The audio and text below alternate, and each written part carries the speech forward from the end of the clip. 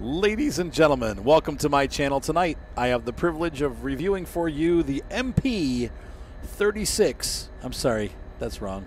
Yeah, oh no, that's right, MP36PH-C3 in Caltrain colors, or the C model. This is a train that was given to me by Dovetails to review. As you can see here, it's absolutely modeled gorgeously, as all the things that they do are. Now it's a little bit pricey, but right now I think it's on sale for $9.99. It might be on sale. But it's brand new, just came out a couple of weeks ago. I wanted to do it sooner, but I did not have the San Jose route. The San Jose route went on sale with the March Madness sale. It is March 5th when I did this review, so I was able to pick that up for 40% off. So now I can actually review this engine in its entirety, and you can see one it's pulling through right now, going backwards. So the way that these work, you run them forwards one direction, and then you have a cab car on the other end that you can run. It's almost like a rapid transit, but it is one of these cars, and it has a control panel. And I'll show you that too. Because actually, even though you're buying a train in this game, you're actually buying the whole set. You're buying the train, you're buying the cars, because these are new cars that come with this scenario, or this DLC, and then you actually have that end cab car where you control the train from that end. So we'll do a little bit of train on both. We'll run it from both ends so you can see how that works. And so we're going to go ahead and hop aboard this train. We're actually late leaving already, but no big deal, because this is more about sharing this train with you. So let's go ahead and get up inside the engine here. And first, before we go, though, let's go ahead and take a look at the passenger car, just the standard passenger car. And we're going to make the whole train freak out. Climb up the steps. And so we have a lower level in this car. Oh, this one's totally empty. And then we have a mid-level. And then we have a top level. And my train's empty because I have not opened the doors, and everyone's like standing out there waiting to get on. But we'll unlock all doors. The exit's locked. Not supposed to really be able to get out here. But I'm the engineer, so I can do what I like.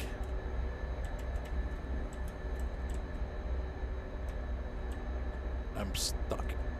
You can't go out this way. Climb down steps. Nope. Nope. I think I found a bug. I'm totally stuck. God. So we are back in the cab. It is our way to get this train underway. So first thing we're going to do is unlock the right doors, because that's where the passengers aren't. Wait. Where are they? Yeah, they're there. Okay.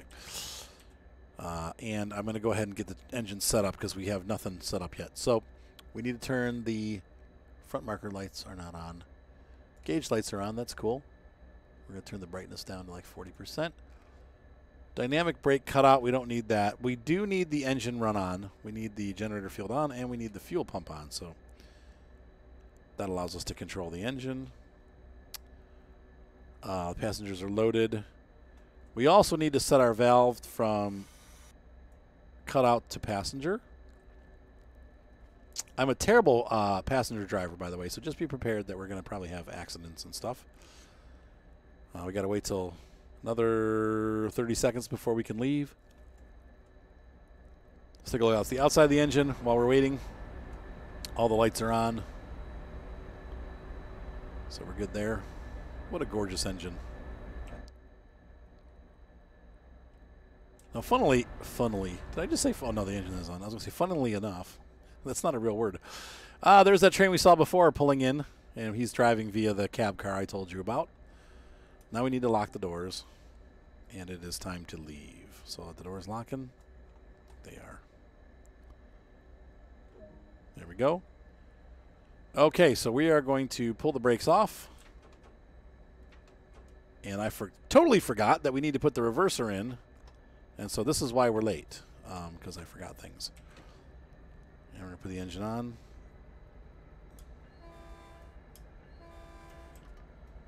And we're moving. It's a good sign, right? Goodbye, San Francisco. I left my heart. I'm stopping. Sorry. I'll be back.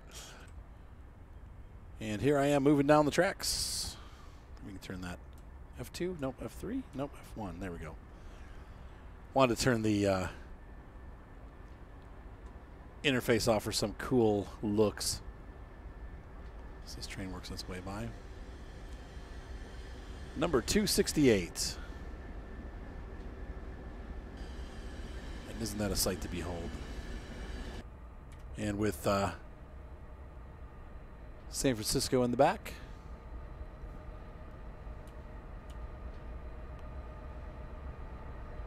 Gorgeous scenery.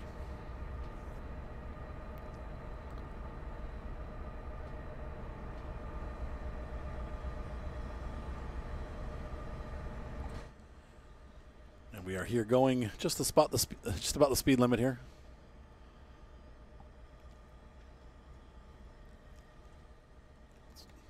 There's just a lot of cool features on this.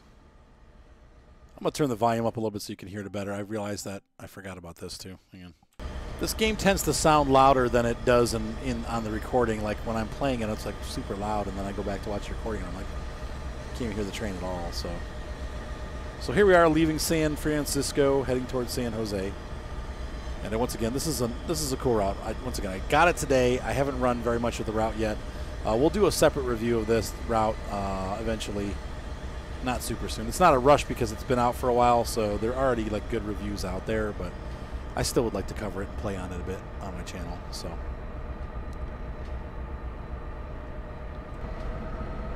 and our speed limit's increased up to 25, so we're going to pick up some speed here.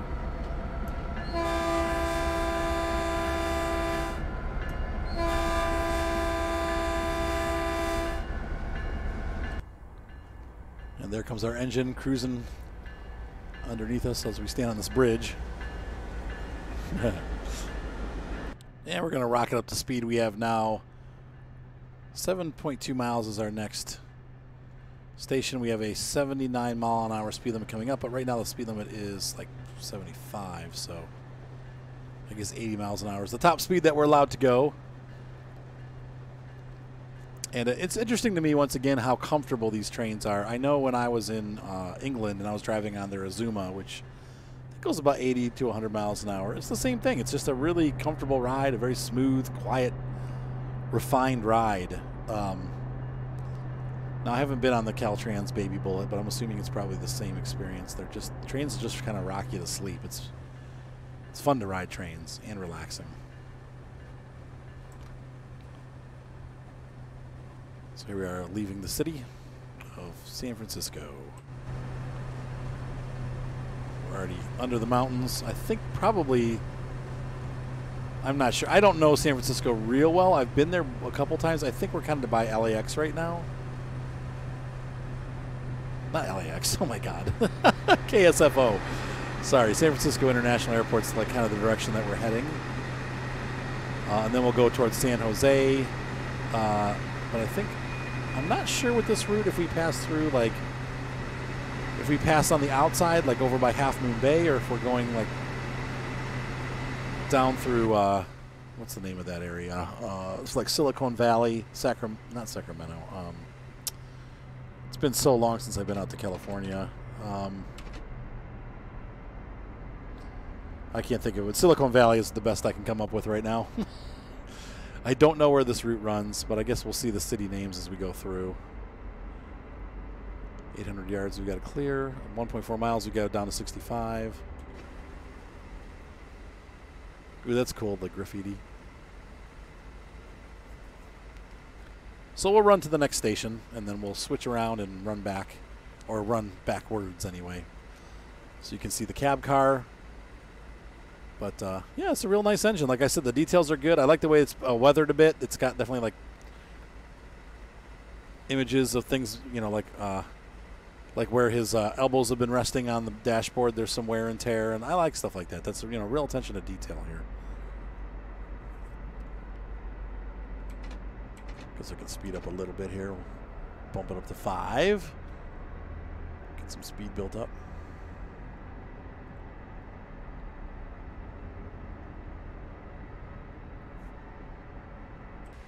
And I just realized that I'm over speed. And I have a speed back up here, but I screwed up. Whoops. Okay, well, whatever. I can't help it. We'll just keep going at max speed here. I'm a goofball.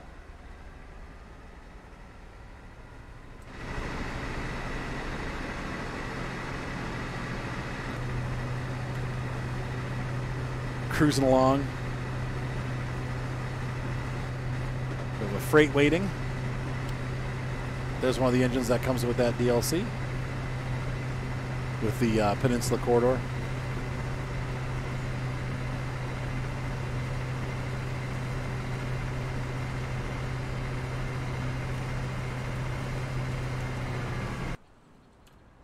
And we are cruising.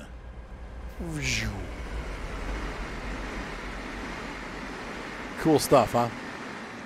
All right, so that gives you an idea of what the engine looks like, what it does. I just want to kind of give you a quick summary here, and we'll go ahead and move on to the back end of the train and run it backwards a little bit so you can see that cab. But once again, you're not really just buying the engine. You're buying the whole baby bullet train. So I want to just get that across. All right, so we are in the cab heading the other way. Load passengers. All right, we're running behind. I actually got a phone call and ended up not paying attention, so we're behind schedule now. But we're going to turn the cutoff valve in, and we'll leave the brake on. Other way, service. And we're going to go ahead and put our reverser in, leave it in neutral. We need to turn on the fuel pump. I'm sorry, we need to go the other way, I think. I don't know if it matters or not, but it should. Engine on. Generator shield on. Headlights. Bright and auxiliary. High-low off, cab heat. Nope, we don't need the console light on. Right? Because that's our... What is that? These are like dead gauges. I don't know why the track computers don't work. I kind of don't like those. I'm not super happy that they don't have working computers, but they don't. It's one of those things. Okay.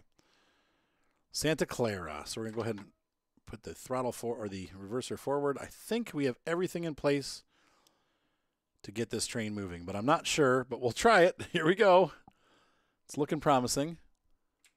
So throttle in. Will it go? Will it run? It's not looking good. Got that out. Oh, yeah. Really, really good idea to release the brakes. Almost everything, right? Well, I'm not a train engineer, so don't blame me. We'll blow the horn in hopes that the train will start moving forward in a minute or two. But so far, nothing. This happens to me quite frequently in this game. Unless you know the exact startup procedure.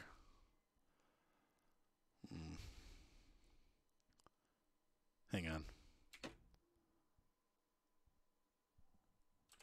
Okay, I think I figured it out. There's this engine run button that needs to be pressed. I think that might be why we were not able to do it. Looks like we might be... Oh, we're moving! Yay! So we're pulling out of the yard. Looks like I might have too much light on. I don't know.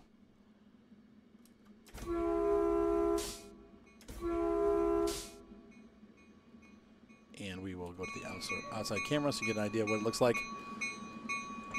It's like a trolley. Ding dong, ding dong. So that's my bright lights are on too bright. I probably could put them on dim. I think it's too bright for the daytime, but.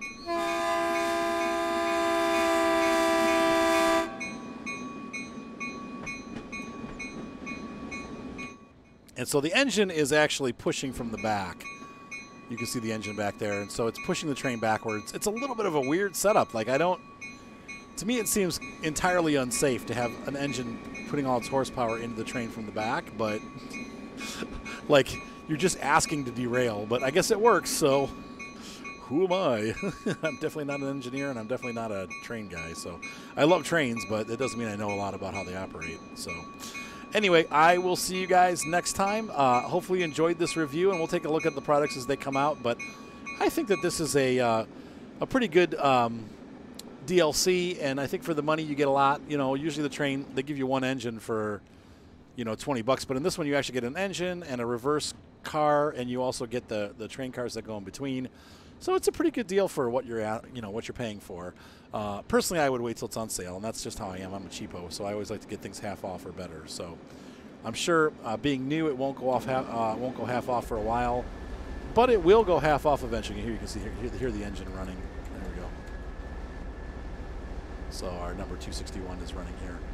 So that is the MP36PH-C or -3C, -3C, I think. Yeah.